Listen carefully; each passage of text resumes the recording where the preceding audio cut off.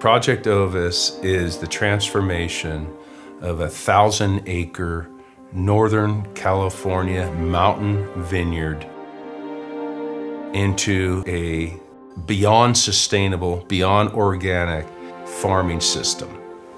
That's it. I'm not saying here's the recipe, how to do it. I'm just saying we're going to start a project. Climate change is going to reduce our yields.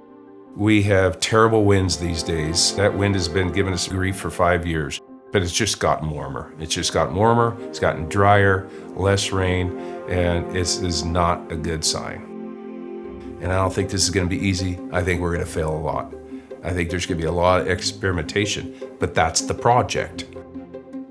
It's going to be an evolution, trying to create a closed system to minimize the use of fossil fuel-based fertilizers and utilize the things we naturally produce on the ranch, whether it's a pine cone or a sheep or wool, to battle the bad guys and the bad bugs and create a balance in nature to make wine. I love running the sheep in the vineyards, and we're doing intense grazing in the vineyard. They're eating the grass, they're pooping out all this good microbe that comes in their manure. The worms are just up there feeding the organic matter on the soil surface. They're grabbing the pieces of carbon, pooping it out all the way down to 3 and 4 foot deep. That is, to me, life. That's life right there.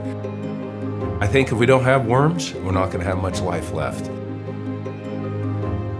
Stopping the herbicide had a huge impact on this mountain. Just that one thing. When we stopped using herbicides and started looking at what's underneath the soil, the earthworms went crazy. In the last couple of years, we've cut our water usage in half. We're gonna deal with a little lower crop load, and we're not gonna cultivate. That's gonna ultimately get us climate closer back to balance like it used to be. We are maintaining and diversifying our cover crop. We're adding more legumes, more flowering cover crops out there to bring in beneficial insects. The legumes harvest the air we breathe, which is mostly nitrogen. They're gonna put it into their root systems.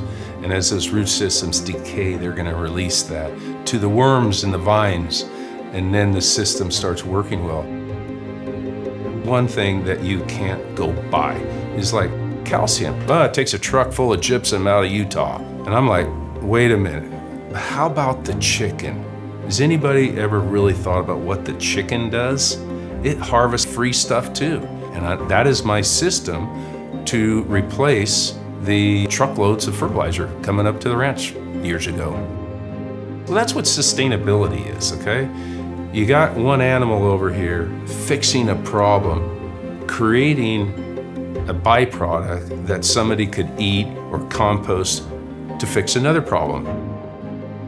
I want to grow a healthier product that's easier on the climate, easier on the world, something that's healthy, something people can trust.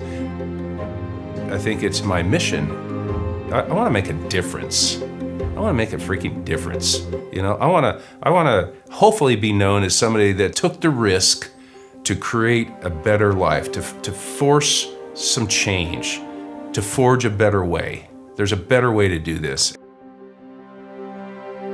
We could make a lot more money and farm a hell of a lot cheaper farming conventionally in these mountains. I mean, we're thousands per acre cheaper. And I hope we don't have to do that.